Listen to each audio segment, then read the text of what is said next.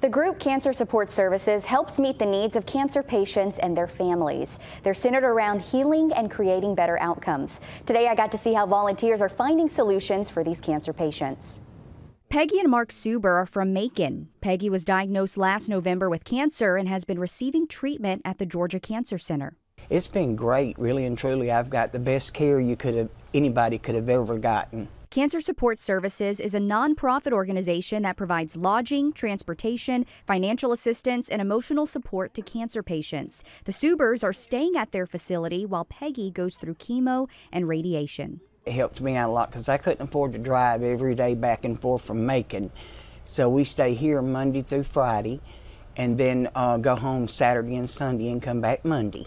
Thanks to donors and volunteers, the services are provided at no cost to patients. It's free. You don't need a health care crisis and then a financial crisis. Because you know, some people have been drained of their life savings trying to get treatment. Volunteers are showing their support through cleaning and gardening. It's all a part of United Way's Project Serve Day.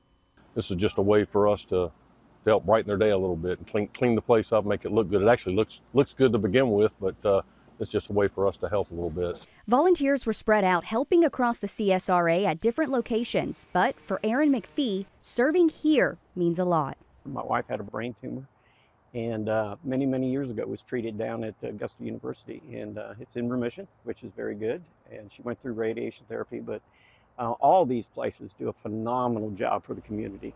The Subers say they're thankful for the staff and volunteers and encourage others who need help to get it here.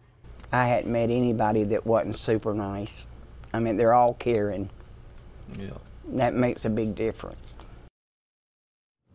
And what a great place to visit and learn about. Those volunteers are just awesome, doing everything they did, helping people like the Subers make their stay just a little warmer. As for Peggy, she does have a couple more weeks left of treatment here, and things are looking good to where she may not need surgery. I've been a fan of CSS for years. It used to be called the Lydia Project, if you're familiar, but since January, Cancer Support Services has provided more than 3,000 patients transportation just to and from treatment around the area. Isn't that something? Think about those numbers. And just this week, they provided lodging to 36 people. So they can hold so many. And then once they don't have space, they have hotel partnerships. So that's great. They always need volunteers to donate. Learn more. We have their information on our website. Just head to WRDW.com. Cancer Support Services. Remember that name.